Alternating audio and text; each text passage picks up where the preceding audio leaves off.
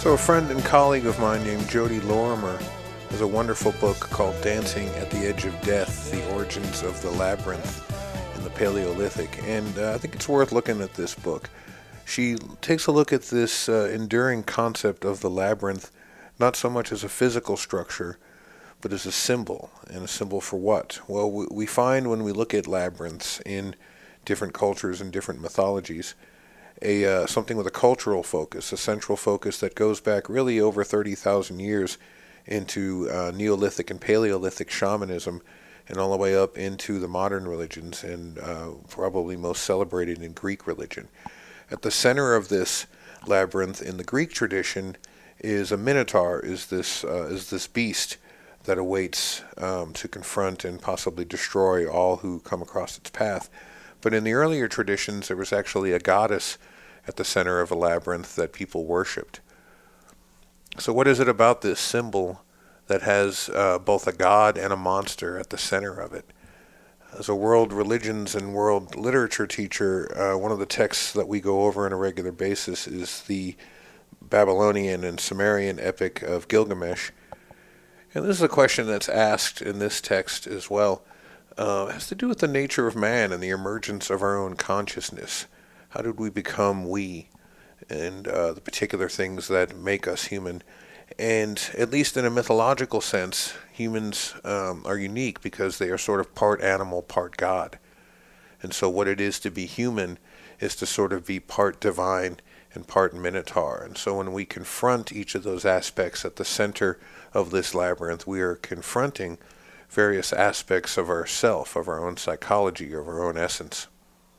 So why exactly am I talking about this at the beginning of the program, other than the fact that I find it terribly interesting? Well, our guests for this week are Brian and Wendy Froud. Brian is perhaps the most celebrated fairy artist of the past 40 years. Most of you are probably familiar with his work, especially his books on fairies and ghouls and goblins. His wife, Wendy Froud, is considered and called the mother of Yoda. She helped fabricate that puppet for The Empire Strikes Back and also helped work the puppet with Frank Oz. Brian and Wendy were also creative consultants for the movies The Dark Crystal and Labyrinth. They are delightful people. We have a wonderful time chatting with them. And it's a lighter conversation, but we get into some heavy stuff. We talk about Jim Henson and the kind of visionary he was, the humanitarian he was. We talk about George Lucas and what it was like to work with him, and they told me some stories off air that were amazing. And the difference between the two, how Hollywood, as it seeks to commodify culture and create a commodity culture, we talked a bit about this with Lydia Yuknavitch a couple of weeks ago, really stamps out creativity in people, especially young artists, and is really in many ways the antithesis of something that would support creativity and transformation in the arts.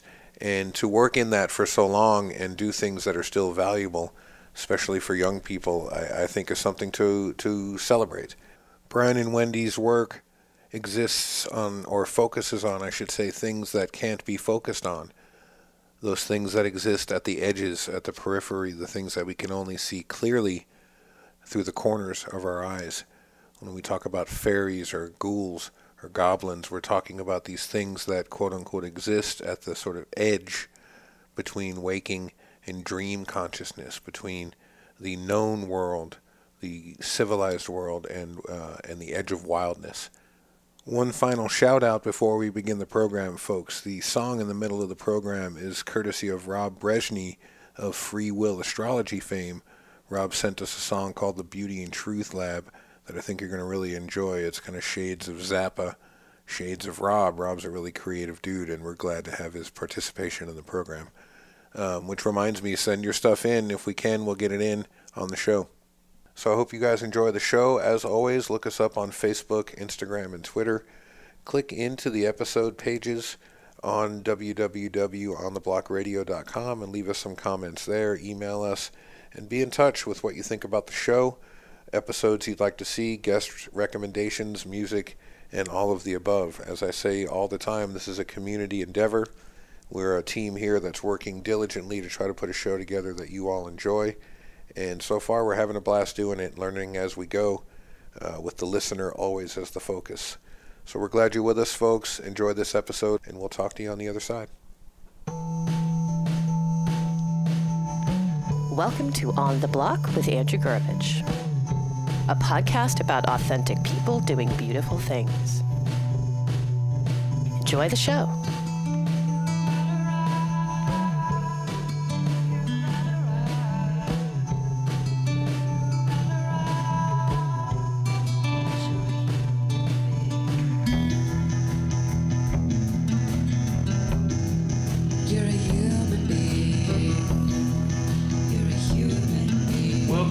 To the program, folks. This is your host, Andy Gurovich. We're glad you could be with us, brothers and sisters and everyone in between. Very excited to have the guests we have with us today, Brian and Wendy Froud. Welcome to the show. Thank you. It's good to be here. It is good to be here. For the couple of our guests that might not know you by name, let me just read a brief bio for each of you as well, and then we can get some thoughts from you on that afterwards. I always love this section when you have to sit back and listen to your accomplishments read to you like it's an obituary. So, is this going to be like drowning, where you see your life flash before you? Exactly. Yeah, it's all very impressive when you condense it together. For over 35 years, Brian Froud has been regarded as the preeminent fairy artist in the world and as an authority on fairies and fairy lore. His international best-selling book, Fairies, with fantasy and Tolkien illustrator Alan Lee, is considered a modern classic. His landmark work with Jim Henson as a conceptual designer on feature films The Dark Crystal, Labyrinth, and other Henson projects set new standards for design, puppeteering, and animatronics in film, and are considered landmarks in the evolution of modern-day special effects, and have attracted an international cult following. With over 8 million books sold to date, his work has been featured in exhibitions throughout the world, and his paintings reside in many private and public collections. Wendy Froud has been a doll maker since the age of 5.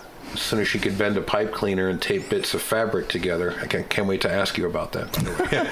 She began to make the kind of dolls she couldn't buy. Dolls of centaurs and satyrs, unicorns and fairies, all to populate her childhood world. She continues to do so to this day. Wendy worked as a sculptor and puppet builder for Jim Henson for many years, primarily on the films The Dark Crystal and Labyrinth and on The Empire Strikes Back. She sculpted Jen and Kira for The Dark Crystal and fabricated Yoda for The Empire Strikes Back. Just to pause, so many of my friends were blown away that I was going to be speaking with, as they say, the Yoda maker today, which I thought was fantastic. Back to you. Empire Strikes Back. Other work for Jim Henson included The Muppet Show and The Muppet Movie. In addition to her film projects, Wendy has also made puppets for use in television commercials. Her dolls and figures are highly sought after and are in many prestigious collections around the world. She now devotes most of her time to making dolls and figures for exhibition and sale throughout the United States and England. Brian and Wendy Froud, welcome to the program. Thank you for having us. Thank you. So I wanted to just talk to you a little bit about the work that you do, and let's start with you, Wendy. It says in your bio that you've been making dolls since the age of 5. So you've really always been a creative person. I have always been a creative person, and I think it's mostly because my parents were both artists. My father was a sculptor and my mother a painter, so I didn't really have a choice. It was always right there. Mm-hmm. And so they encouraged your art making? Oh, absolutely. Absolutely, yes. They would have been happy for me to do whatever, pleased me, but that is what I wanted to do. And so, at what point did you know that this was beyond, something that you just did as a hobby or as a child, and did it become something more serious for you? I think I was always quite serious about it. I know, for a while I wanted to be an archaeologist, mm-hmm. or, I don't know, some other things, but I always came back to art, and I always came back to creating figures. 3-dimensional pieces and things that were related to mythology. I was very interested in all sorts of world mythology. As a child, my mother and father both encouraged that a lot. And fantasy. And so the figures you made always were kind of these figures from other realms? Yeah. Yeah, they were. Or other time periods. Things that I couldn't buy or couldn't find easily, I needed to make. You needed to make. I did. Yeah. It's always been a vocation. Really? Yeah. Did you go to school for it? I did. Since my parents both taught, my father was actually the director of the art school that I ended up going to. Yes, I have a degree in art. And so then when you got out of school, did you start, tell us about how you started working. As soon as I got out of school, I moved with a whole group of friends to New York. Mm-hmm. And like everybody else, I was, planning on being a waitress. But I had a little exhibition of just a few dolls and puppets that I'd made in the loft that I was living in. And Jim Henson's art director came and bought a piece for Jim for a Christmas present. And I got a phone call asking if I wanted to work on a new project. So I've never really done anything else. Wow. It was amazing. Yeah, that's unbelievable. It was unbelievable. And Brian, over to you. I read somewhere that Jim had a fascination with you for several years before you actually started working with him, right? He had seen some artwork of yours, or somebody had given him a piece. Yes, we believe so. I was a jobbing illustrator, and for about 5 years I worked in London and did anything that came along. I did book covers and magazine covers and illustrated insides of books. But I was getting bored with that, and I felt to do my own work. Now, what that meant, I didn't know exactly. Mm-hmm. So I moved to the country, and immediately I was painting pictures of trolls and fairies. And the first picture I ever painted, where I still live, was of a troll with a waterfall coming off the end of its nose. And that went on to a cover of a book about English illustration, and that's the one that Jim saw. And then I just carried on doing more and more books with my illustrations in. And I was one of the first people that there was a series of books that were coming out at the time of all the great illustrators like Rackham and Dulac. And I was one of the first people alive that they included in a book like that. So for years people assumed I was dead. Because you and Sir Paul. Yes. Yeah. So I was working, exactly, yes. I walked around without my shoes on for a long, long time, crossing zebra crossings. And so it was so... my work was getting out there, and Jim, seeing that, really thought it would align with his vision of he was going to make a large-scale movie with puppets in. So he contacted me, and I went to see him, but other people came to my house and were amazed to find that I was also making things. They made objects and puppets and figures. And so I did more than Jim imagined I could do. And indeed, when he came to visit, he loved the landscape I lived in. So I live in a landscape that has gnarled trees and rocks and streams and moss, and which there is a lot of mythology. And Jim loved that and said, I want that feeling to turn up in the movie. Talk to me a little more about that. This landscape. The work that I do centers a lot around some of the work Joseph Campbell did and other students of mythology. And Campbell talked about a notion that's an Icelandic notion that also he tied to Native Americans, of this concept called land naming or land claiming. And it's where people seize upon a section of the landscape and mythologize it, or it can work in reverse, that the mythology emerges from the landscape, but it's a necessary connection between a culture and the landscape, and this kind of symbiosis that occurs where the people speak to the landscape speaks back, and this kind of ancient dialogue emerges where these archetypes come fully formed into the consciousness, and it's very much tied to the land. And when it reminds me of this when I hear you talking about that. Well, the landscape, it's in a national park, and it's 360 square miles of wilderness, basically. It's been inhabited. It's been inhabited in medieval times where there was a lot of mining, tin mining. But prior to that, we've got a Neolithic landscape. Yeah. It's littered with stone rows and stone circles, and ancient man's evidence is really on the surface. And that's what it seems that's really happening in the landscape, that everything's on the surface. It's history and its stories are just right there. You don't have to search for it. It's a landscape that speaks to us. And it has its own mythologies. And so when I first encountered it as an artist, when I'm looking at it, I can see the rocks and I can see the trees and I know what it looks like, but I've always wanted to know, well, what did it feel like? What was it like on the inside? And once you start to enter into the landscape on that sort of level, suddenly there were, for me, trolls and fairies. There were spirits of the land, seemed to be self-evident. And that's me painting those pictures. And there was once a few years ago a showing of Dark Crystal in Paris, and afterwards one of the questions was, why does Dark Crystal look like Lord of the Rings? And I had to think about it for a while, and then I realized it was Alan Lee who designed Lord of the Rings, and I live in the same place, and as artists we're informed by our own landscape. And it shows up in the art, and it showed up in Lord of the Rings, and it showed up in the Dark Crystal. That's fascinating. When I was reading the introduction to the Faerie book that we have with us, the new one, is that around, Celeste? Fairy's Tales. Yes, Fairy's Tales.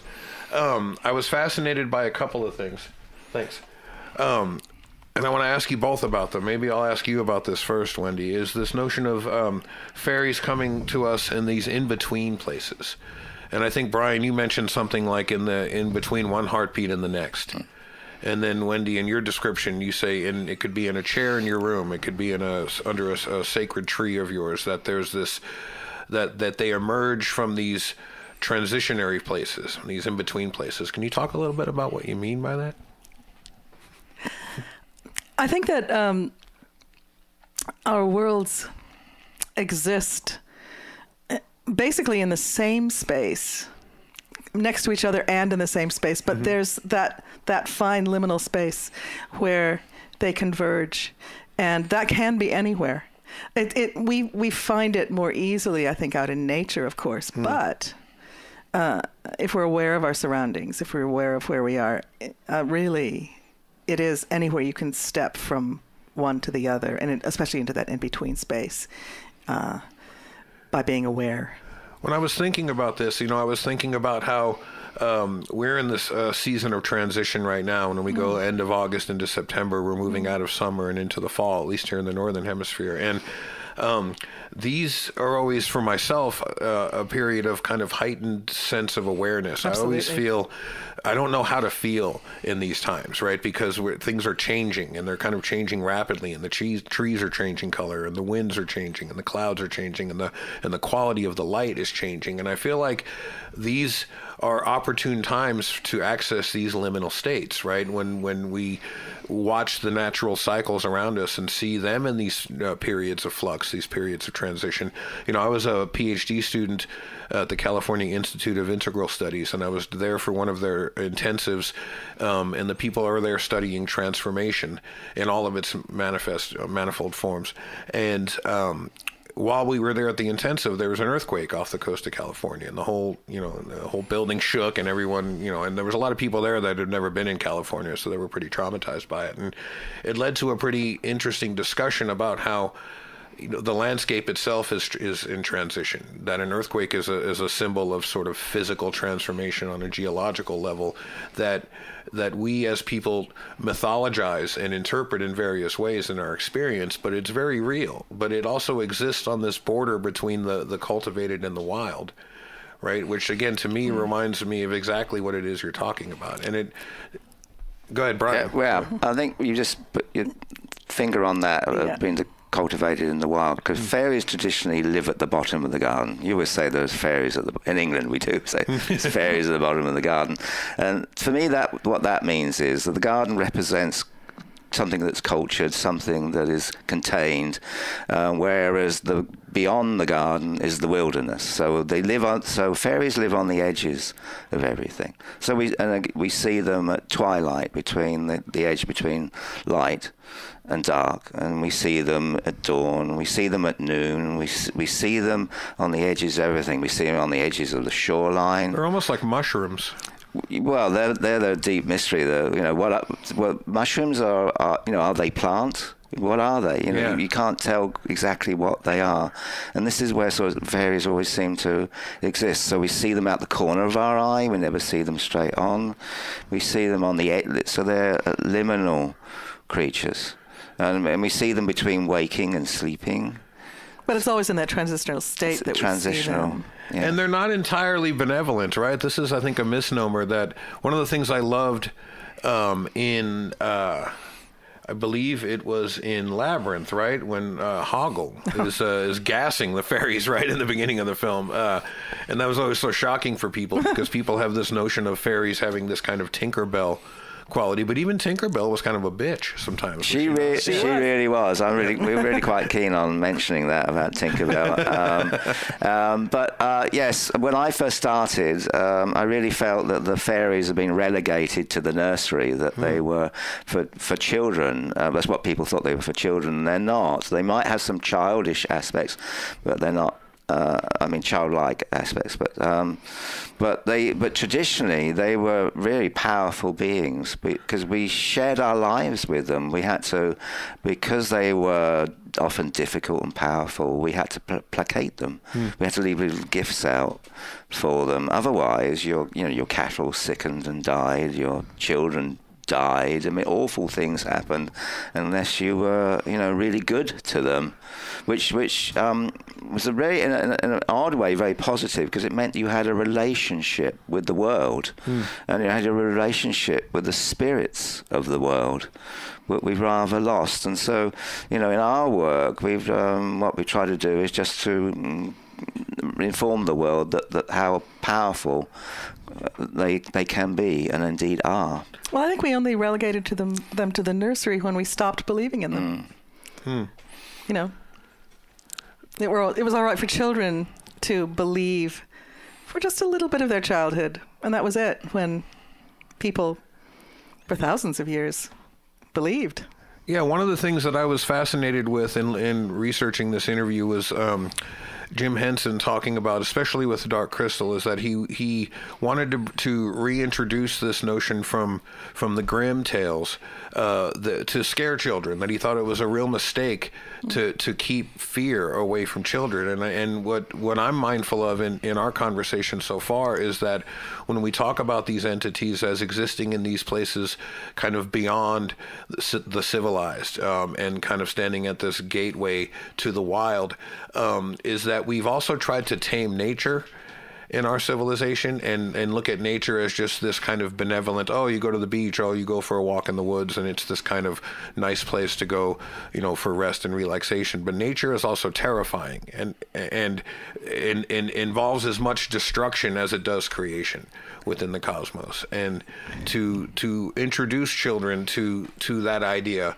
through these entities that aren't entirely benevolent, but also, as you said, if you don't appease them, terrible things will happen to your family. And early Santa Claus myths were not about getting Xboxes and PlayStations for the kids. It was about not having your child, stolen in the middle of the night and eaten or something by this entity. And so do you see what I'm getting at? Yeah, I think really what it always boils down to is to pay attention. That's what they're trying to tell us. You have to be on your guard for certain things, but you have to not walk through the world blindly. So the idea that there are spirits in the land means that you do pay attention, that you do look at the world.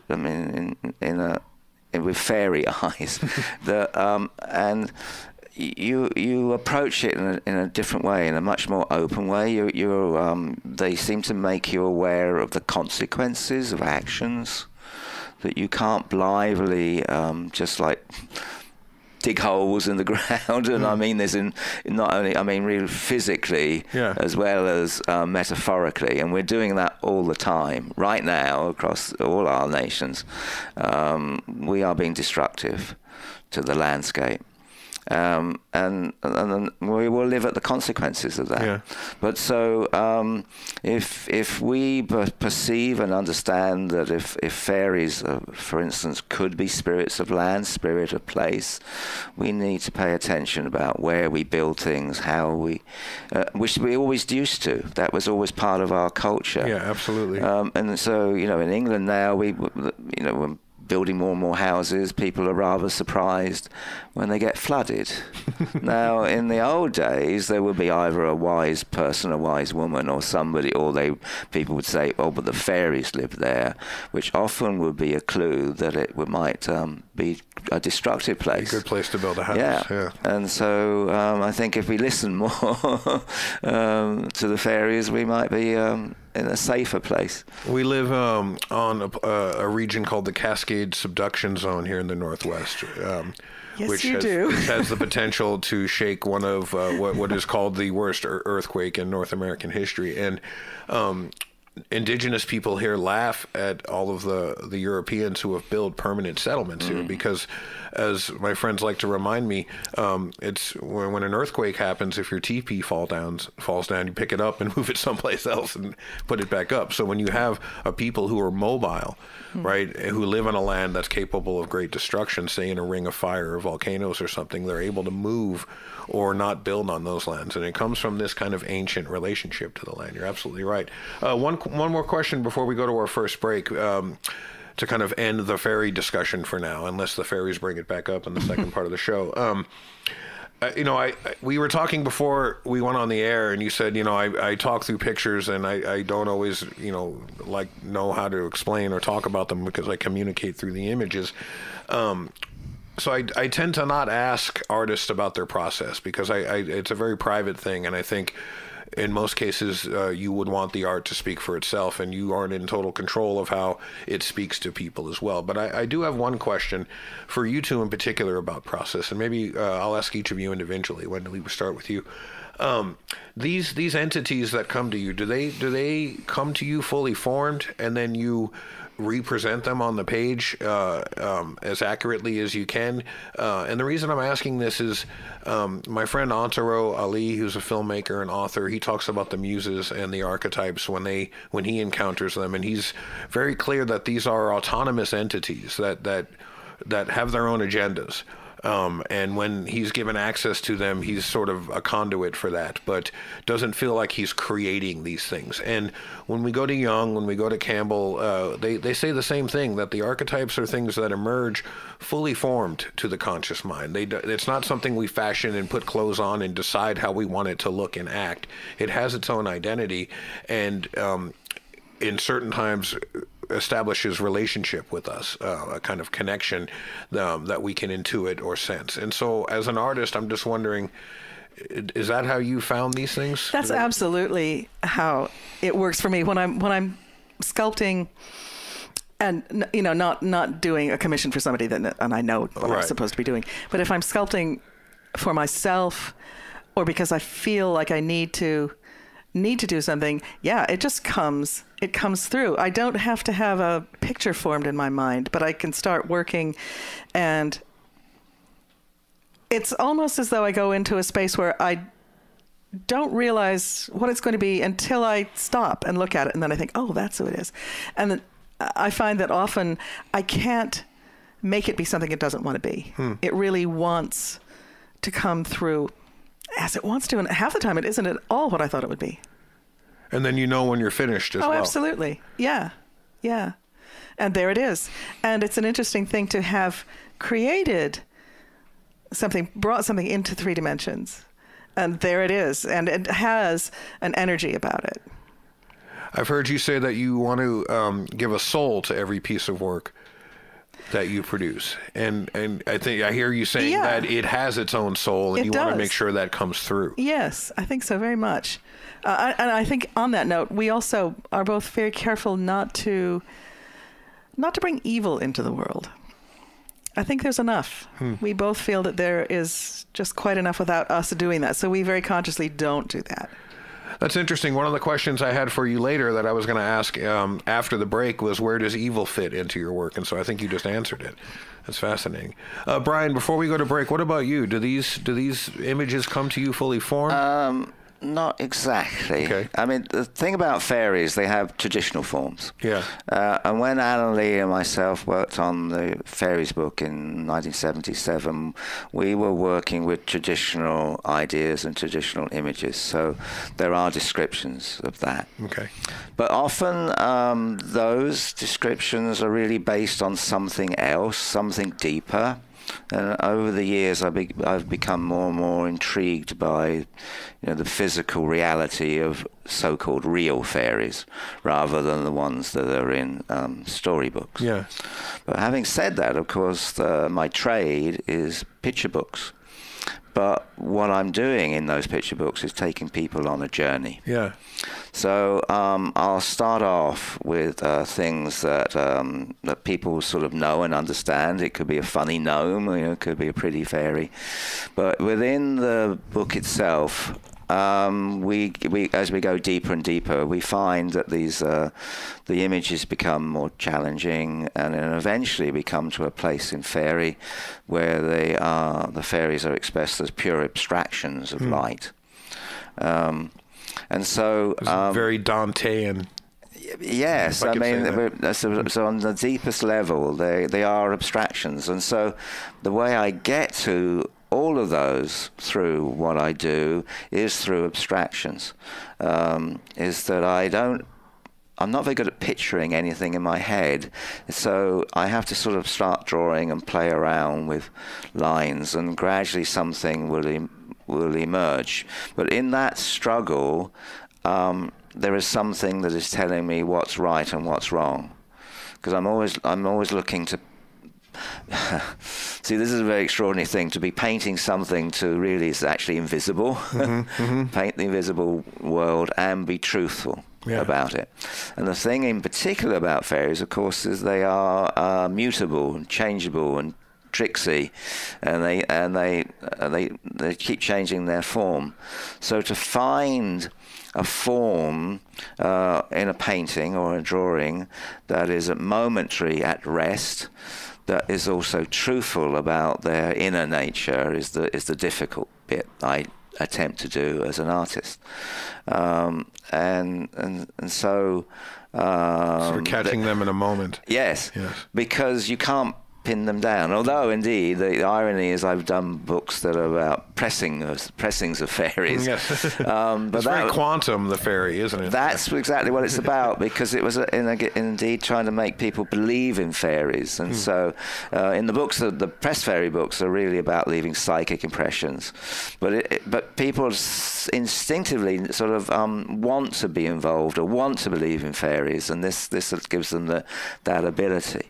And so when we've been working on the other books, there's something about the fairies that are being rather insistent and wanting to be closer, stepping in closer for me to paint them. And indeed, in those, some of them seem to be realistic. There are always changes of proportion, and that's coming about. There is an inner energy that I'm portraying that propels, I think, the fairy forms into a meaning. Well, for our listeners that grew up with the Fairies book in the 70s and 80s, I can highly recommend this, the newer one, The Fairies' Tales. Not only is the art exquisite, but the accompanying stories, I think, really play nicely because they're short, and they kind of capture the same idea of you're just getting a glimpse, you're getting a moment of a kind of flash of inspiration here. All right, well, we're coming up to our first break. This is Andy Gurvich. I'm sitting with Brian and Wendy Froud, and you're listening to On the Block Radio. We'll be back after this. Welcome to the Beauty and Truth Lab. We're coming to you live from your repressed memories of paradise, reminding you that you can have anything you want if you will just ask for it in an unselfish way. Welcome to the end of your nightmares, Beauty and Truth fans. The world is young, your soul is free, and a naked celebrity is dying to talk to you about your most intimate secrets right now. Just kidding. In fact, the world is young, your soul is free, and at any moment you will feel a flood of ecstatic compassion for salamanders, oak trees, clouds, toasters, convenience store clerks, and even the ocean itself. I'm your host. My name is the Sacred Janitor at the Edge of Time, and I'm proud to announce that this is a perfect moment. It's a perfect moment for many reasons, but especially because you are on the verge of finally figuring out exactly what it is you really want more than anything else.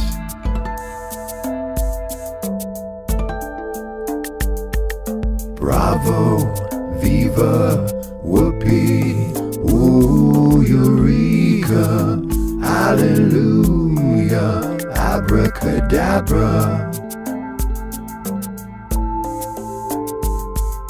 Bravo, viva, whoopee, ooh, eureka, hallelujah, abracadabra.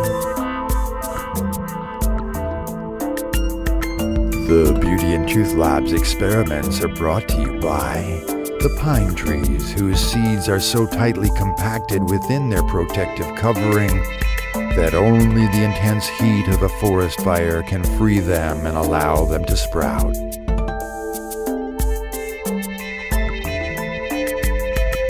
Bravo, viva, whoopee, ooh, eureka, hallelujah, abracadabra.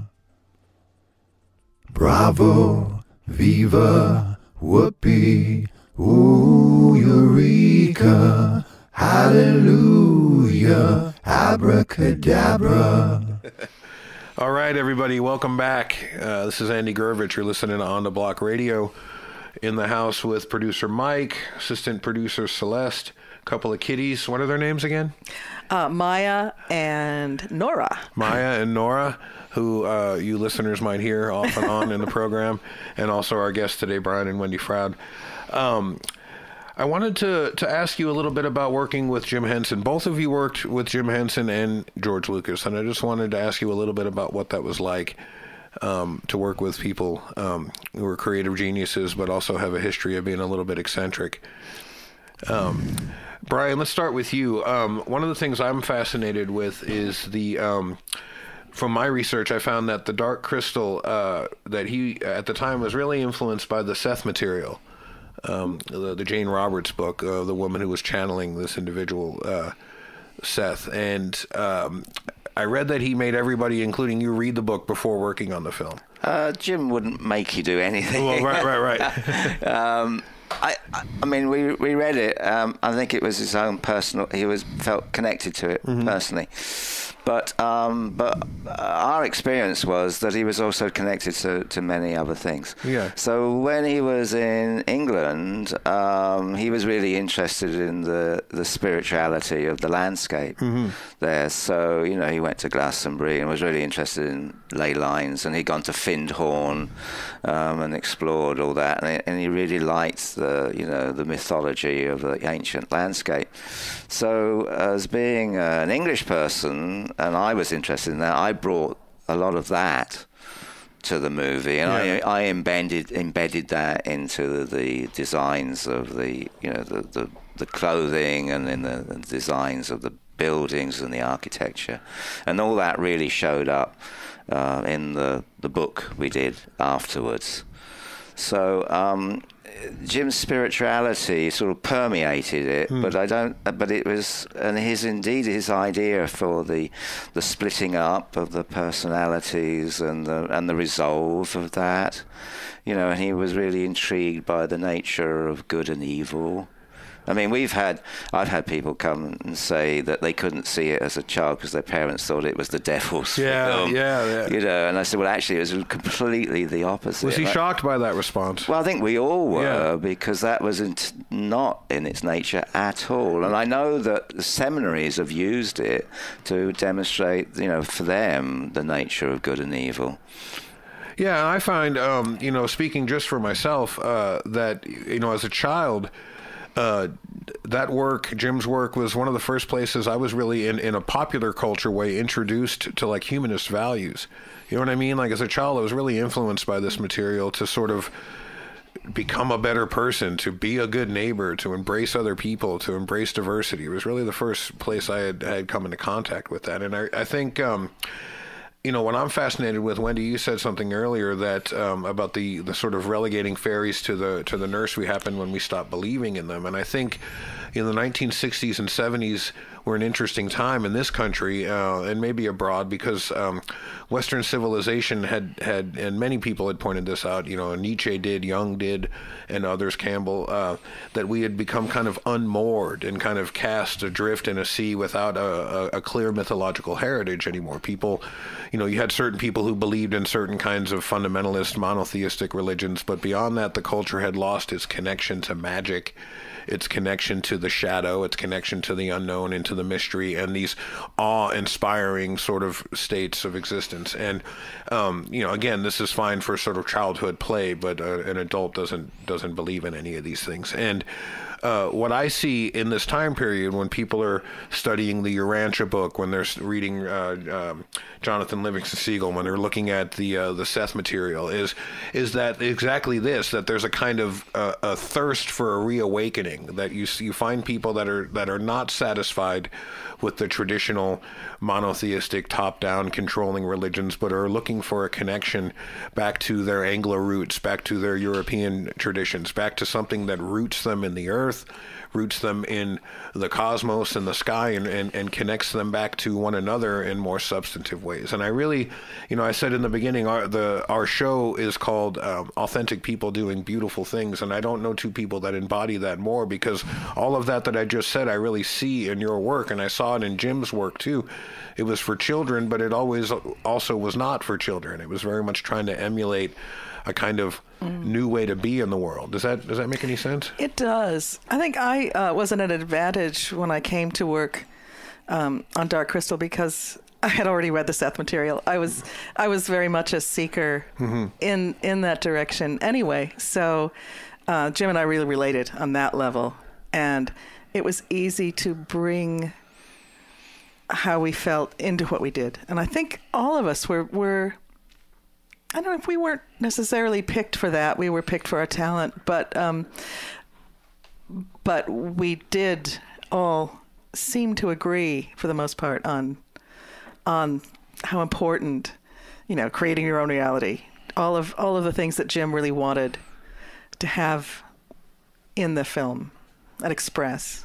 Yeah, I get the sense that when you were working on a project like this, that it wasn't just a commercial endeavor, that there was a kind of anything but a belief system. Absolutely. That was really, absolutely. Yeah. I think that was more important than anything. We felt that we were really at the beginning of a big adventure. It felt like that, and it felt like we were creating something beyond ourselves. I've read some, and we'll get to Empire Strikes Back in a minute, but I've read some stuff from folks out of the Lucas camp that said that they felt the same way working on the first two movies, but after that it became a kind of toy-selling franchise, and they can understand why that is because of the large amounts of money involved, but that the sort of focus shifted in that project as well, that there was a real kind of creative vision in the beginning, but then it kind of got overrun by commercial interests by the end. But it's interesting to see that Henson really tried to hold that line, and especially with Dark Crystal, much more than Labyrinth. Yeah, but totally with Dark Crystal. Now you two met on the set of Dark Crystal, is that correct? We met in the workshop. Workshop, yeah. Okay. Yeah, the first day there was a 2-week sort of experimental time when Jim got together I think it was about 6 people. To see with Brian, to see what we would come up with. And you came up with a wife out of it. I did. That was yeah. Yes. Beats being paid. Yeah. You got paid too. Yeah, and I got paid. You got paid and a wife. Yeah. Was that part of the contract? But it was great to I was in those days really pretty inarticulate and very shy, and so I sort of was a little church mouse, I think, when I came there. So it was wonderful being Playing hard to get. That's perfect. Yeah. It was wonderful to be in the workshop there in New York with a bunch of people, who have been dedicated to do this project, and just sitting there. And we, at first, I didn't know quite how to say what I wanted, so I did lots of little drawings, and then I also made maquettes. I made little models of these figures, and so people could work from. And so, but when Jim and Frank would come in, and we'd all sit around and just talk about what the characters were. This is Frank Oz. Frank Oz, yes. Yeah. Of course, I blame both of them for the Skeksis, because mine were fairly monstery, I suppose, but they just encouraged me to make them worse. Oh, okay. They loved monsters. Yeah. They loved to play, and they knew how delicious these guys were going to be. Now, speaking of delicious, I read somewhere that you got inspiration from eating lobster dinners. Well, it's because when I got to New York, having come from a country landscape, I'm in New York, and I think, well, where are the trees? Where's that? So I went into Central Park. In those days, it was actually, I was hoping to see like nannies and Mary Poppins nannies, pushing babies, but it was just frenetic with loud music, and I thought I couldn't find it there. So I found that looking for nature, I found it in lobster shells, so which show up. Having eaten the lobster. Yeah, of course. Yes, and then take them back, and then because a lot of the early days was playing. Yeah. In a sense. And so they had spray booths and the materials that they were, because they were making Muppets. And they had in particular things which they called wacky stacks, which were actually plastic round balls which they used for the eyes.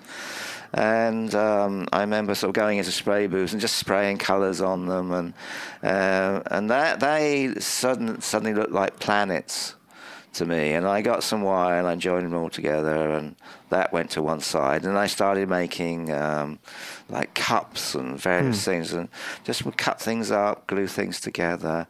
And all that didn't make any sense at the beginning, but gradually, as we would, and it was 5 years of my life to make this film, gradually near the end, we suddenly said, oh, well, that's an orrery, and that's, where we got Ogra's landscape, went in there, and then and the way that the Skeksis looked and feel, because we just sort of, later on we sculpted all the bones and the shapes, but up to then it was a lot of collage work. But we were all able to experiment. That was one of the gifts that Jim gave us, was the freedom to experiment and discover things that we wouldn't have been able to do if we'd been locked down into just making specific characters at the beginning. I think the more expensive a movie gets, the more commercial interests get involved. And then now with computer animation, the less likely you can give artists that ability to play. No, nobody will have that chance again, I wouldn't think. I don't think it will come again. Which is a shame. Yeah. Because everybody wants to know exactly what it is, and we didn't know what it was. And we just knew it was going to be wonderful. And it meant that so in the playing aspect, because we were still experimenting how to make these things. We knew it was going to be puppetry, but as Jim would say, puppetry like you've never seen before. Well, how do you do that? So we played around making a lot of prototype work just to try and figure out how these things would move. So my designs were very loose at the beginning, because I knew there was lots of stages in between. So, what presumably on a normal film would be a few weeks' work, as I said, turned out to be 5 years of my life, because day in and day out I was working with the creative team to keep moving the feelings and the emotions of the characters in a direction that was felt right. But a lot of that came from knowing and understanding how we were going to make them move. So a lot of my final designs was a way to accommodate how you did that, how you hid people underneath, how you hid the mechanics. Accommodating the puppeteers' hands, because their hand size was very important. You had to accommodate that and mechanics. It was complicated. And they were massive, right? I heard that there was 5-6 people in these suits or working them sometimes. Underneath them. Sometimes, yeah. Underneath, yeah, yes. and it would be exhausting. I heard Jim was in a costume and he can only maybe stand fully erect in it for like 20 seconds or so without having to. Oh, that was the Skeksis. Yes, yeah. Although Jim was brilliant to his puppeteers. Oh, for he sure. was very kind to them. And so for the Gartham, we did one build on it, and Jim could come in, look at it, and said, it looks great, how heavy is it? And they would say, and they said, build it again. And they went through several builds as they just tried to make them lighter and lighter. As light as possible. And also, we always were very careful how you get people in and out quickly, and also how to get air to them quickly. So a lot of the... You would suspend people, right, to give them a break, because then they would be kind of weightless, but still in the suits. Because it was indeed arduous work. I don't know if anybody, I mean, maybe there's one or two of our listeners that were born under a rock that don't know the plot of the Dark Crystal, but I wanted to ask you a little bit about the mythology in it. You mentioned, just to briefly sketch it, so we have the Skeksis and the Mystics, right, which are a split race of people that there's a crystal at the center of this palace that has been shattered, and a section of it is missing, and it's broken this race into 2 sections, a kind of benevolent, wise monk race, and then this kind of evil overlord race, right? And then there's an individual named Jen, and what's his race again? He's a Gelfling. A Gelfling, who is in a Tolkien-esque way sort of chosen to find the shard and repair the crystal. And then when that happens, these 2 sects come back together and form the sort of the singular individuals that are made up of both these good and bad sides, and back into the sort of higher state they were in. And I was fascinated with this as a kid, and now as an adult, because this hits on a mythology that exists in many cultures. And I don't know if you've heard the Native American saying that in every person's heart there are 2 wolves.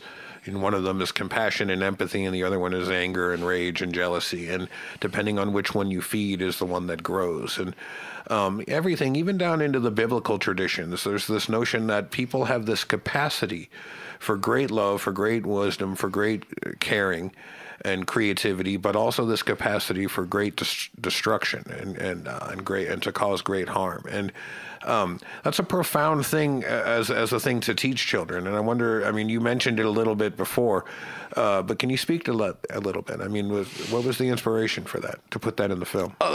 Jim really was keen on that, so he introduced this idea to us, which we sort of understood, and it still speaks to us today, it seems to me, because we're as a world, we're becoming very polarized. And so people make this grand decision that they are good and everybody else is evil. Yeah. And we were indeed saying that, in fact, the good and evil should be in balance, and it's within us all. And we can't be arrogant enough, because the idea in the film that the race before was arrogant and decided to split off the darker side of themselves, and then suddenly everything is in a destructive mode. Because when you look at both of the characters, the Skeksis, seemingly are the bad guys, and the Mystics are the good guys. But the Mystics have their faults as well, because they're sort of either inadequate and don't have much force to them, and that's a problem as well. So it's only that when everything can be brought together again, and that everything becomes healed, because it's energetically it's starting to work together. And then there is transcendence, which is, I think, was quite extraordinary. There was going to be more layers on the beings at the end. There was a bit of a rush to finish the film, and so I was a bit disappointed, because I wanted... if you actually look at them, there are places which I designed in the costumes which were going to be really chakras. I mean, there were going to be worlds of light going through the whole of the figures. So it was going to be a truly spectacular... Well, it's pretty spectacular as it is. But I think it ended up pretty spectacular. George Lucas once said, on your last point about the end of the film, he once said that films are never finished, they're abandoned. Indeed, yes. And I think at some point you just run out of time or money or both, and then you just have to wrap wrap it up. Yeah. Right? Something takes 5 years. Although it's really interesting to be talking about this, as you just said, about it being a myth. At the time, some people said, well, I don't know, you just seem to give the story away. And I said, or they said, oh, it was so simplistic. It was just, and you think, what? But it was always meant to be a myth, and it was always meant to be, as you get into the story, to have something that was sort of familiar about it, as if it's been told for thousands of years. Yeah. That was the idea.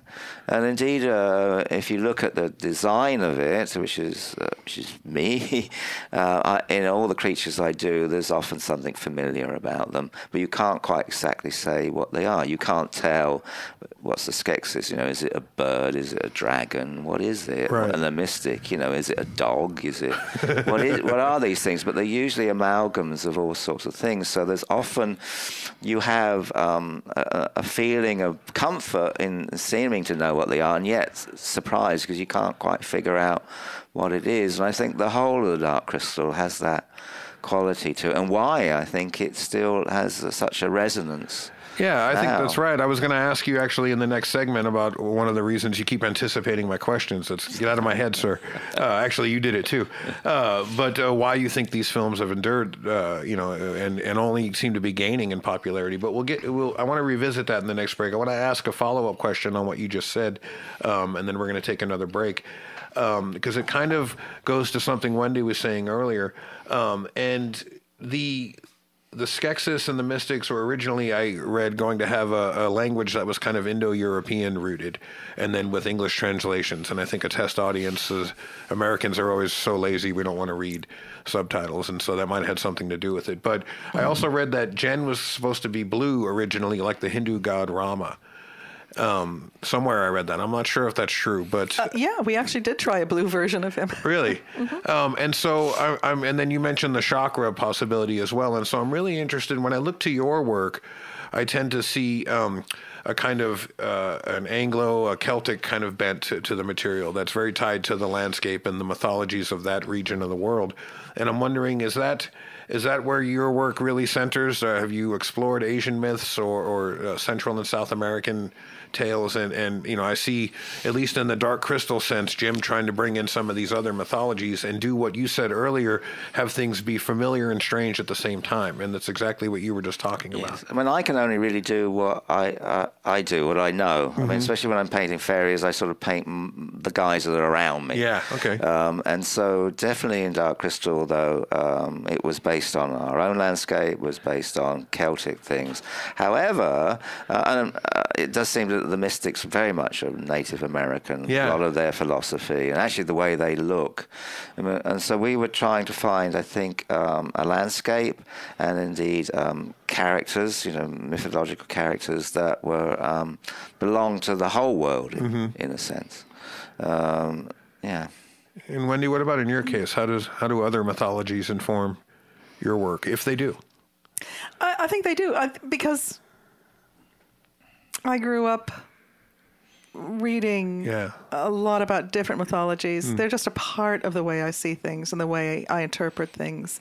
I don't think I would ever go for any specific, just take things from wherever I can find. This will be Hindu and this will be... Oh, no, I don't think I'd ever do that. But I think, again, Jim and you and me and a couple of the other people on the team, all were really steeped in this already. This is what I love before we go to break here in my work in studying Paleolithic art, is I find this art comes from a time, especially the cave art in southern France. It's so beautiful. It comes from a time when we were advanced enough as modern humans to sort of see real intention and complexity in the art and layers of meaning in it. But it's archaic enough because it comes from a people who were still really connected to the land and to the cosmos in a way that modern humans in general are not. And it also comes from a time when we weren't differentiated yet that much as a species. And so there weren't French and Italian and German, there weren't Christian and Muslim and Jew, there were just people.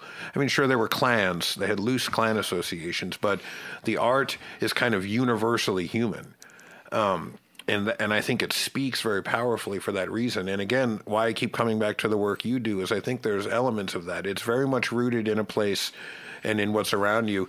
And it has that element of it that is, particularly English, in folklore, but there's a kind of universal aspect to it as well that hits to what you said, Brian, are these images that are kind of universally human and not just encultured, if that makes sense.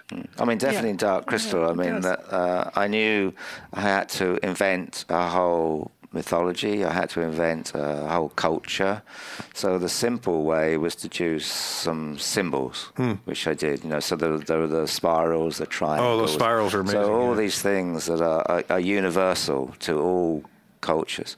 I mean, I have to laugh now when I see the weather forecasts to see these wonderful big weather systems that come in that are spirals, of course. And because it's always been mysterious, the spirals and the shapes that are carved into rocks that we have in England. What's the meaning of that? And it does seem to me that they you touched on it, they're cosmic symbols. They speak of the energetic level of the world, and something that you cannot see with your eyes, that you have to experience it and feel it and see it through other means. And so I think that's embedded in Dark Crystal. Seems like you've made a career out of doing the impossible, huh? Painting the invisible, puppetry that's never been done before. That's true. Well, somebody like has to accept do it. these challenges. All right, we're going to take our final break. This is Andy Gurvich. You're listening to On the Block Radio. We are here with Wendy and Brian Froud, and we will be back in a minute.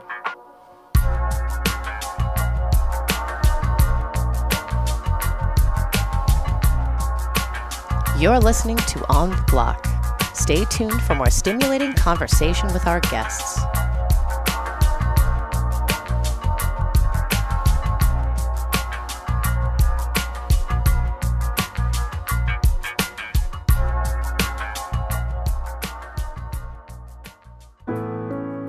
I wasn't prepared to be a caregiver to Mom, but a little over a year ago, we realized she couldn't take care of herself without our help. And well, how could I not be there for her? I had no idea how hard it would be, and just what I would need to know. Things I never thought of, like how to improve her mood, and even for me, ways to stay positive. Luckily, I found the Caregiving Resource Center from AARP. It had articles about the basics that got me started, but also information about the hurdles I was facing in this new role. I could even connect with experts and hear from others who had been in my place. I know this road we're on isn't an easy one, but I'm really happy to have the extra help for her and for me. Caregiving Resource Center at aarp.org/caregiving. Articles, tips, and tools to help you both care for your loved one and care for yourself. This message is brought to you by AARP and the Ad Council.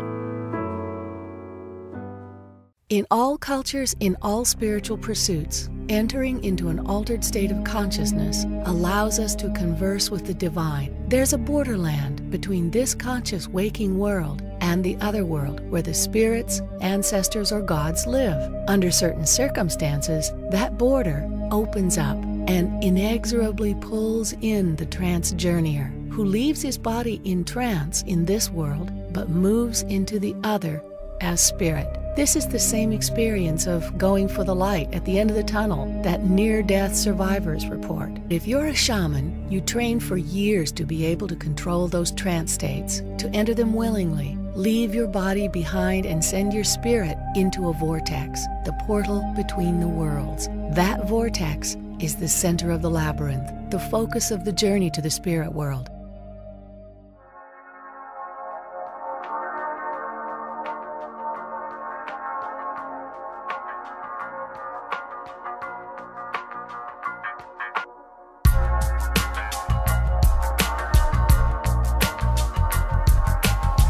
Thank you for listening to On the Block. Free radio that's worth twice what you paid for it.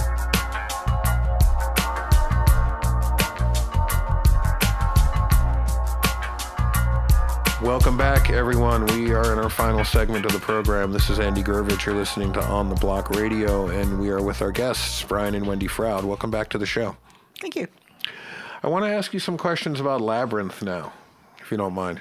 You up for that? Yep.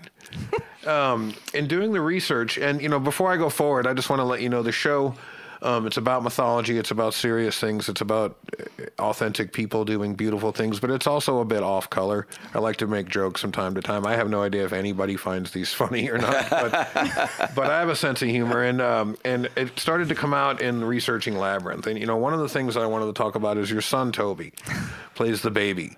Toby in Labyrinth, right? And in preparing for the program, my wife and I watched the movie again last night, and I want to point a few things out. The child is crying hysterically for most of the film, right? And either he's a wonderful actor, or he was actually terrified of these puppets on set. He was never terrified of the puppets on set. Okay. In fact, he, from the time he was very small, was taken to the workshop so he could meet all the puppets. So he's friends with these things. He was friends with these things.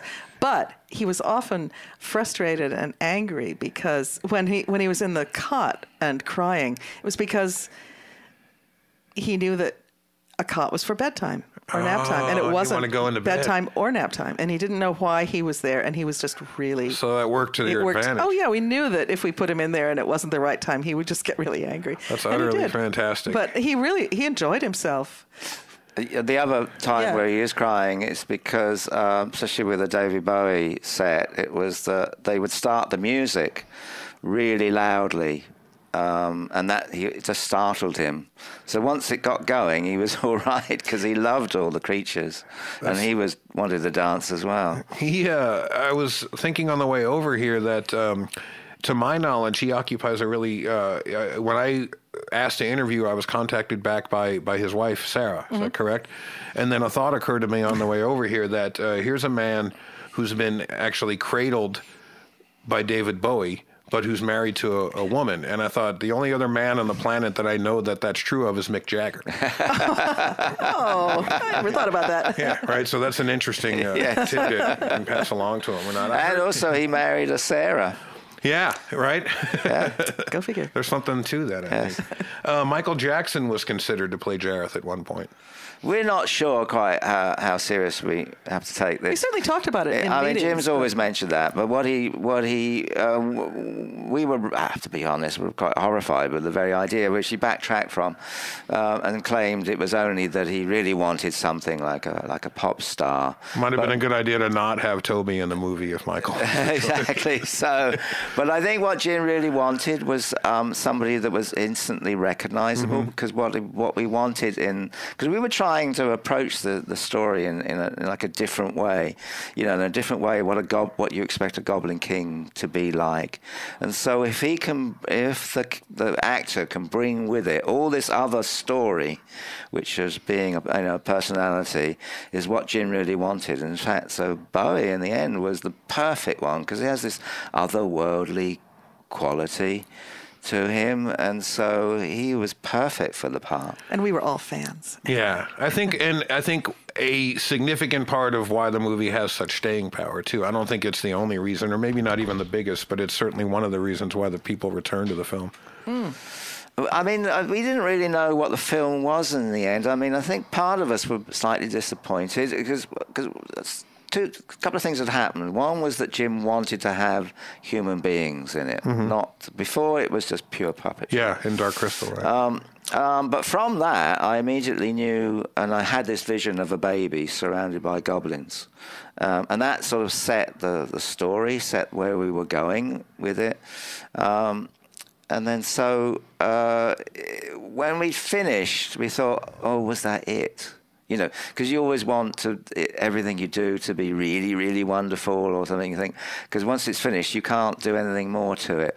But we've all been astonished about how its story speaks to people and speaks to teenage girls, new generations. Especially to teenage girls, it speaks. Still does. Have they told you why? They seem to think it's their story somehow. That I think without us really grasping it, that we were working with maybe psychological archetypes. It seems to me, and that's That's why often I think that the character of the Goblin King is probably misunderstood by certain people, but understood by maybe girls. Because I mean, I deliberately in the costume designed lots of elements in there because first of all, you accept he's a pop star. Yeah. There are things like his swagger stick. If you look at it carefully, though it's a jewel and has a crystal ball on it, is actually a microphone. So I knew that he could use it like a microphone. That he has a leather jacket, which is sort of like a leather boy that sort of tough thing, but at the same time it has armor on it. Yeah. And this is a medieval knight. That he is also Byronic. He is like Heathcliff. That's the idea. He also because of his the infamous tight pants, which a lot of women over the years have thanked me for, was actually a reference to ballet dancers. So there are lots of images that teenage girls really relate to, or conflated into a single. And Bowie figure. himself is a kind of mythology, isn't he? I mean, he was a symbol for not only a kind of absolute sexual masculinity, like you're talking about, but he was also kind of iconically gender fluid. Yes. In a lot of ways. And he was an androgynous figure. Yeah. So in in every sense, he is like fairy-like. He is a fairy king. I mean, not just a goblin king. He's a fairy king. So he's changeable and mutable. Did Toby pee on David? That's one of the stories out there. Toby, I'm so sorry if you're listening to this. I'm so sorry that this was brought up. Well, yes. The reason was because in Toby's little stripy pajamas, we couldn't use regular diapers because they were just too bulky and they really didn't look good on screen. So we used a couple of layers of waterproof pants, but unfortunately they weren't as waterproof as they could have been. Oh, that is fantastic. He was very good about it. He was? David was, yes. He was. He only asked for a new pair of gloves. Oh, nice. I read somewhere also that in the magic dance sequence, the baby, was it Toby in the recording studio or a different baby? That the baby wasn't gurgling enough, and so Bowie had to actually record. That was David Bowie doing it. Actually do the... Yeah, he did. He liked to do stuff like that. The notion of the labyrinth itself, I have a colleague named Jody Lorimer who's written extensively on a wonderful book on the Minotaur and the Labyrinth and examined it not only in its sort of Greek representation, but in others. And I was just reading an article this morning, again, in preparation for our interview, about labyrinths that have been built into like prisons and mental hospitals and other places as a place for meditation, that they've actually scientifically shown that not like a maze, but a labyrinth is separate from a maze. And that a labyrinth that you walk. Yeah, that you walk. And it actually helps people with stress. It helps people with PTSD. It helps for meditation.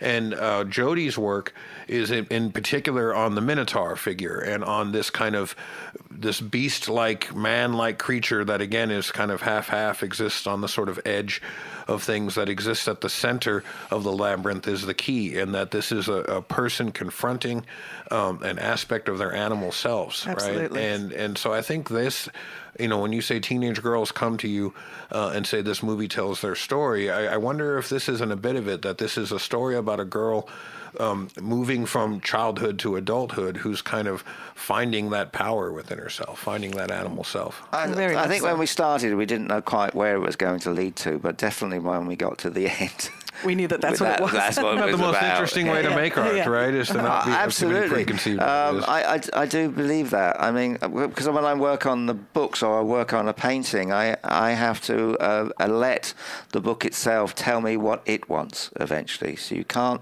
you have to shape and form it eventually, but you can't do that too soon.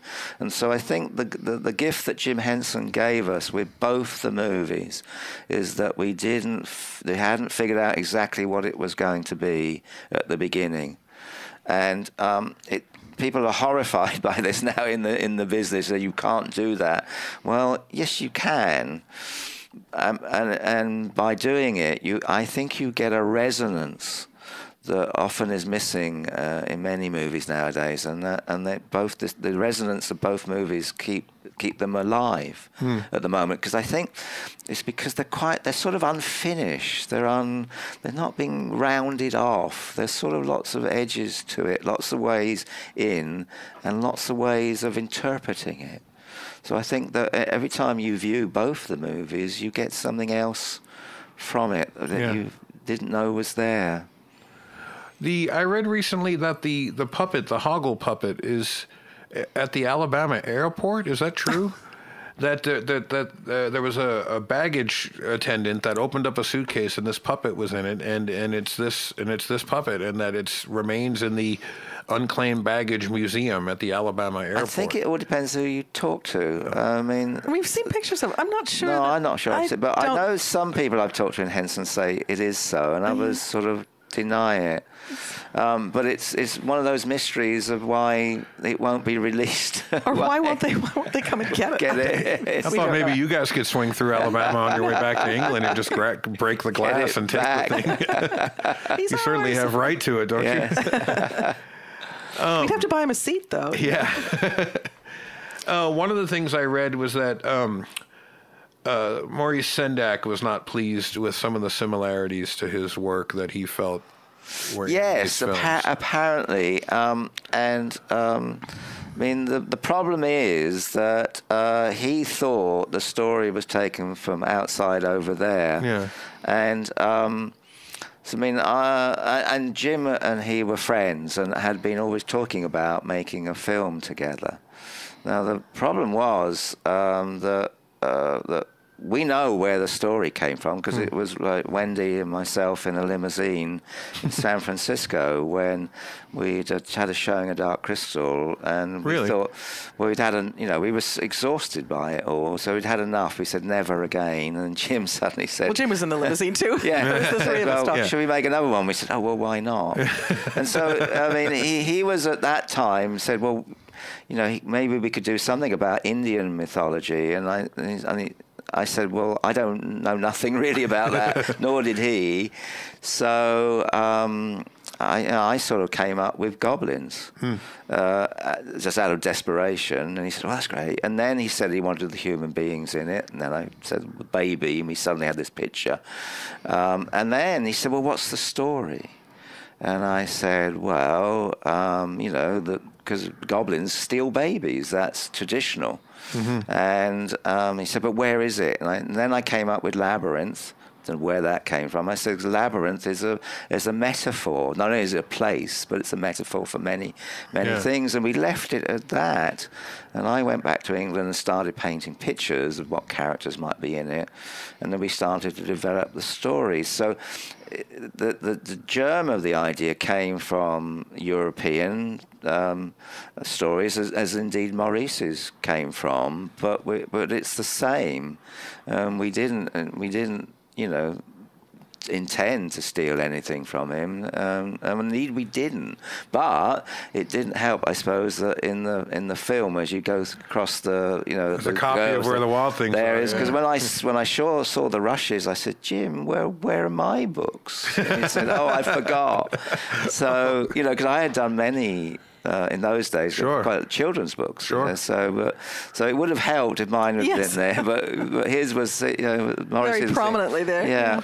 One of the things that I got from the films, and I want to move on to a couple of other questions before we run out of time, but when I view the films, I see so much homage and similarities to other mythological trends, things that even came after. I see Lord of the Rings, I see Star Wars, I see Harry Potter, I see a million things, but they never felt derivative. It just feels to me that, again, that there's this kind of cachet of images and of tropes that exist in this sort of region that artists get access to. And so different artists will access them in different times in different ways, and then see another artist accessing that same archetype and think, hey, you stole that from me. But the thing is these archetypes don't belong to anybody, and they visit multiple artists sometimes, right, and speak in different ways. I think if you're being true to the material or being open, the archetypes have to shine through. They certainly do in my art, but I'm always trying to find another way presenting them. And so in like Labyrinth, for instance, I mean, a lot of the story sort of came from me just creating characters. Wow. Or sort of understanding what puppets could do and what they couldn't do. So I was always looking for creating a creature that didn't have to like run around too much, or had like twin aspects to it, you know, or hats that talked, that sort of thing. And that often gives it sort of an archetypal feel to it, because it gives it an otherworldly character to it. Meanwhile, you know, the story was being developed. Near the end, Jim wanted the script to be tweaked before we started to film, and Terry Jones from Monty Python came in. So he loved what we were doing, but he just noticed sketchbooks of mine on the desk and just flicked through it and said, oh, we've got to do this, do that. So he picked out a lot of little sketches, which were the door knockers, you know, the Faeries, a lot of the characters, and we did a massive rebuild at the last minute as he wrote them into the script. Wow. And I think it was because why that worked so well is that I'm British and Jim being American, though he loved the British culture and he loved the fairy tales.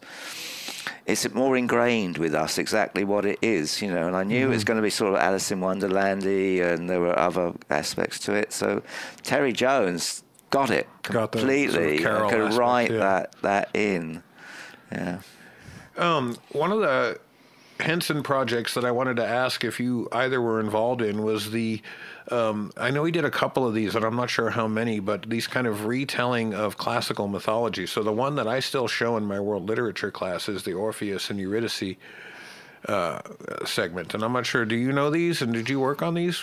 No, I worked at the very beginning of the Storyteller project. Yeah. And so in particular, the first one they did was Hans, my hedgehog. But not the classical one. Mythology, no. Can we ask you a few Empire Strikes Back questions? Do you mind?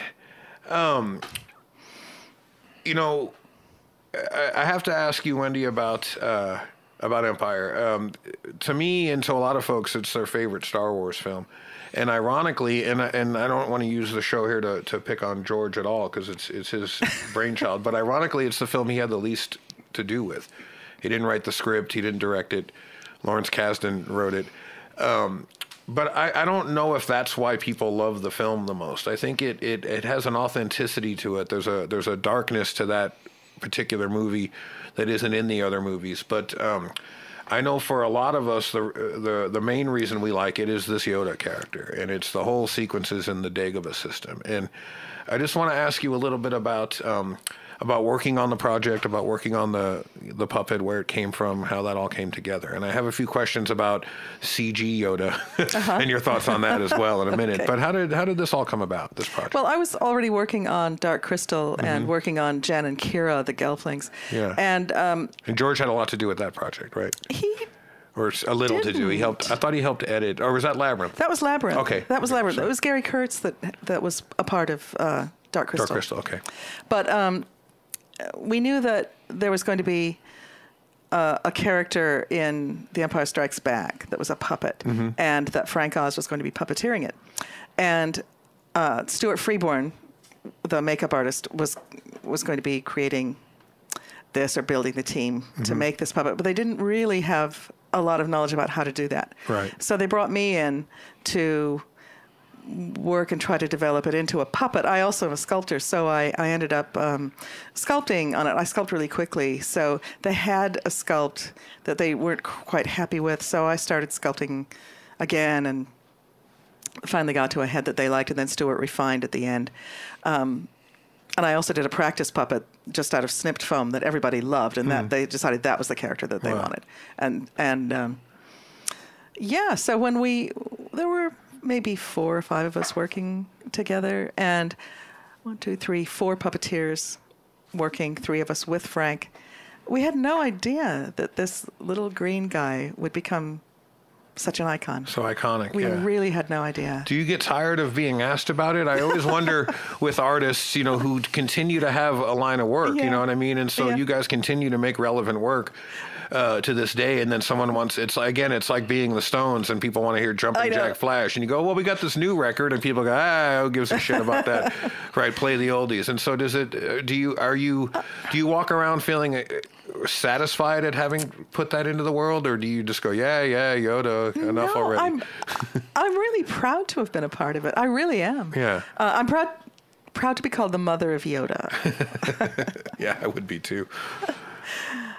No, so it's a pleasure to talk about it with people, especially because I like that Yoda best. Yeah, I do too. I was just going to say, Chuck Klosterman talks about, the music he listened to when he was a teenager, and he says, when he was 16, his favorite band was Motley Crue, right? And he says now, he full well understands that Radiohead is a better band than Motley Crue. He understands by every measure that Tom York is a genius and Vince Neil is not. He says, but I don't like Radiohead as much as I like Motley Crue because I'm not 15 anymore, right? And I liked everything more when I was 15. And so, using that as a lens, I think back to my viewing of the Star Wars films, and I think I like your Yoda better. And then I asked myself, is that because I was, 8, 9, 10, 12 years old when that came out, or was that really because there's something different? And I think when I watched the new films, the previous new films, before I hear JJ is actually returning to actual artists, which will be interesting to see.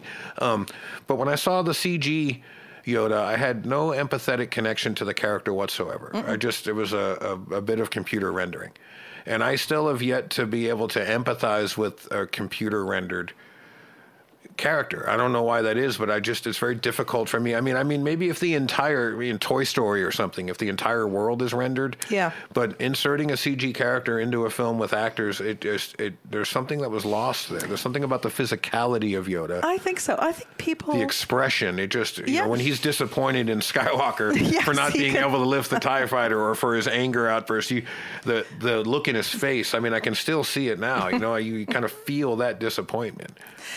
I think it's because he is a physical character. And people want to believe. They really do. But I think, for the most part, so many of us feel vaguely disappointed when we see CG characters, and we don't really know why. We feel like we should believe, we want to believe, but we just can't. But with a puppet, it has gravity, it's there, it's there in some form or another, so you can believe in it. The thing I think about Yoda is... because we were doing, and a pun is intended, I suppose, a dummy run for Dark Crystal, because we were exploring with Yoda about the possibilities of making people believe in a puppet. But the way Yoda was created with using, a practice puppet really added to the character, because Frank was going to puppeteer, and in those days, the Muppets were done with arm wires, and so Jimmy often used to get desperate to try to hide arm wires. And so, and in fact, a lot of the designs I did in Dark Crystal were how to hide arm wires. So, but Frank said, well, if you don't hiding arm wires, if you give him a stick, that's the arm wire. We just make it visible. And so, from that, Frank developed the walk. Because the other thing is he's not, you don't see, you do see him in certain situations, you see his feet and that, but when he's walking around, there's just Frank underneath, and Wendy was doing the ears. But so that the whole character comes from limitations, and all the puppets I designed were all about limitations, because puppets do hardly anything. But the CG one just bounces off the wall. Yeah, it jumps around like a ninja. Do that. That's where that's the big mistake. To throw away the previous characterizations that Yoda had all this wonderful power through him being this little wizened decrepit thing. old man, and really not doing much of anything. And just because you can do something doesn't mean you should. Absolutely. Well and said. And I know that I've been to showings of Dark Crystal with students, and they come out and they ask, well, what was that? I said, I don't know what you mean. I said, what were we looking at? And I said, I still don't know what you mean. They said, but it looks different. And they don't realize it's puppets. And I go, it's puppets, it's real. I said, what you're seeing is real. It's not CGI. And it's real time as well. Yeah. So with the puppets, it's collections of mistakes, collections of things that don't quite work, with a human being behind it somehow through the hand, but their psyche is somehow connected to this this mixture of physicalities, mixtures of cloth and because it's the way people work as well. Yeah. So inherently we recognize that. I think when we see it, so we relate to it. Yeah.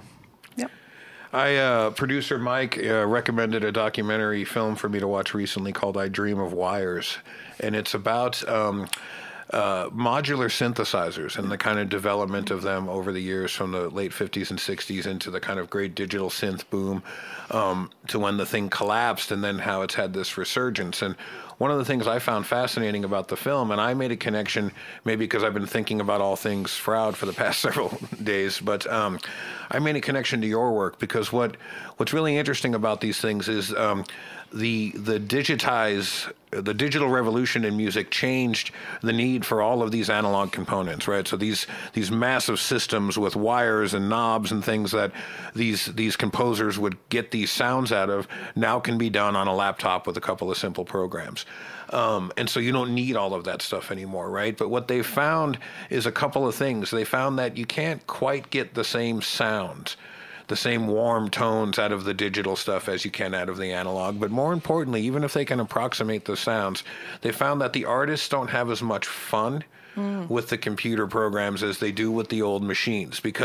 And they talk to these artists and they say it's hard to feel inspired when you're just creating on a laptop. But when you have this thing and it has all of these limitations and there's a short and this thing here and this tube is out and whatever, I have to work in real time with this device in order to collectively produce this piece of art. And it's so much more raw, it's so much more real, and it's more tangible. They want to have their hands on something. And I thought about your art and how it maintains that. It maintains this kind of visceral connection to the real. Thank you. Yeah, well, you're welcome. Thank you. Limitations are really important, it seems to me, because that's out of that comes, I think, a really focused creativity. And I find that when I'm painting pictures is that they are, as I get older, they become looser and looser. And I'm always astonished when you look at other artists' work. Sometimes I think they're often over-rendered. And I think this is the problem with digital work in films. It's over-rendered. And so with my art, I'm very careful to allow the eye to have access to it, that you can step into the picture, that the rendering doesn't skid you off, that it allows you in, because some of it's not quite finished, and it's open. So the energy of the painting is always open to the viewer, that you become part of it. And I think that's what what we're talking about in the puppetry that does that. I think with CGI, it doesn't do that. So we're back to liminal spaces. We're back to the edges of everything. Where we started. Yeah, what's not quite seen. Yeah. We are almost out of time. Just a couple of quick questions for you. What's next? What's on the horizon for the both of you? What projects are you working on? Is this Dark Crystal 2 ever going to materialize? I have. You can tell by our laughter. Yeah. You're not going to break the news here, are you? I mean, indeed, over the years, I've done some work on the possibility. I've done some designs, but it's not in my hands whether that ever gets. The books, there's the fairy tales book, the trolls book is doing really well, and it's beautiful as well. Thank you.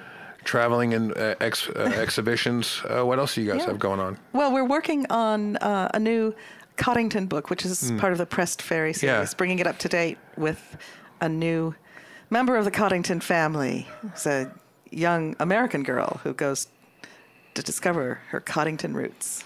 Oh, excellent. A Coddington series is another really wonderful series. It's really fun. I'm doing the writing for this one, and I'm enjoying it greatly. I wanted to close by reading a section of a Joseph Campbell quote from A Hero with a Thousand Faces. Again, it just, so much of Campbell's work, and I know Lucas was really influenced by him. I don't know if Jim had much influence from Joseph Campbell, but so much of your work, when I sit with it and consider it, when we went to the gallery here recently, what was the name of this, that gallery? The gallery is called the Fernie Bray. The Fernie Bray. It's on Southeast Hawthorne and 41st Avenue here in Portland, so make sure you go check that out, folks. Your work is currently on display there and will be there. We will always have work in that gallery. We'll always have work in that gallery, so people always have a reason to go down there. Very connected with the gallery. Oh, it's wonderful. The Campbell quote goes as follows. The agony of breaking through personal limitations is the agony of spiritual growth. Art, literature, myth, and cult, philosophy, and aesthetic principles are instruments to help the individual past his limiting horizons into spheres of ever-expanding realization. As he crosses threshold after threshold, conquering dragon after dragon, the stature of the divinity that he summons to his highest wish increases until it subsumes the cosmos. Finally, the mind breaks the bounding sphere of the cosmos to a realization transcending all experiences of form, all symbolizations, all divinities, a realization of the infinite void.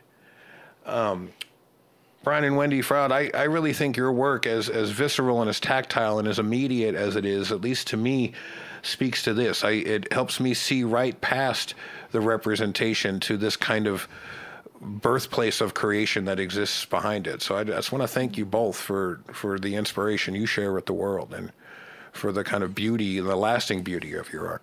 Well, thank you very much.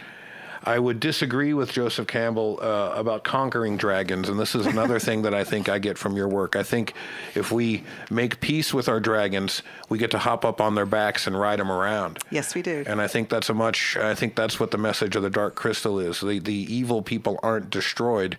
They're reintegrated back into the whole person. And so I think dragon fighting is a waste of time. I think we reconcile ourselves to our dragons, and then we find much more power and creativity in there. And that's another thing I think I've learned from your art. Yeah. Kiss that dragon. Kiss that dragon, indeed. Before we go, is there anything you'd like to add, either of you? I think we've said it all. We've said it all, haven't we?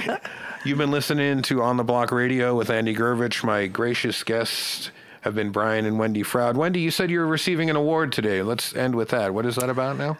Oh, it's the Portland Film Festival. It's wonderful. It's a Lifetime Achievement Award for being a woman in the film industry, and I suppose really for being the mother of Yoda. Wow, fantastic, and congratulations. That's well deserved. Thank you very much. The industry is traditionally harsh and unkind towards women, and there aren't nearly as many roles for creative and powerful women as there should be, both in front of and behind the camera. So I feel very privileged to have been a part of that. And thank you for being a trendsetter with that. Thank you. You're listening to On the Block with Andy Gurvich. Tune in again next time for another wonderful episode with our guests. Again, thank you to Brian and Wendy Froud for being here. See you down the road.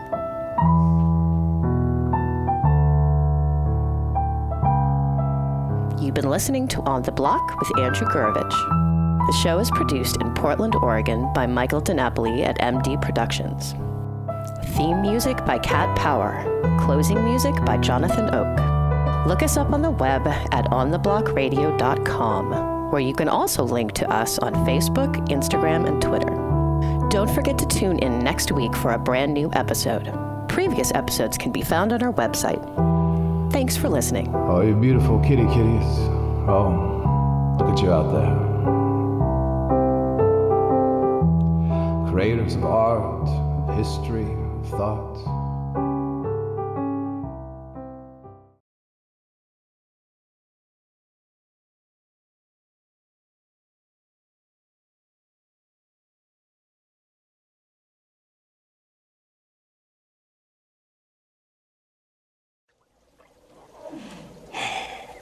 Always with you what cannot be done.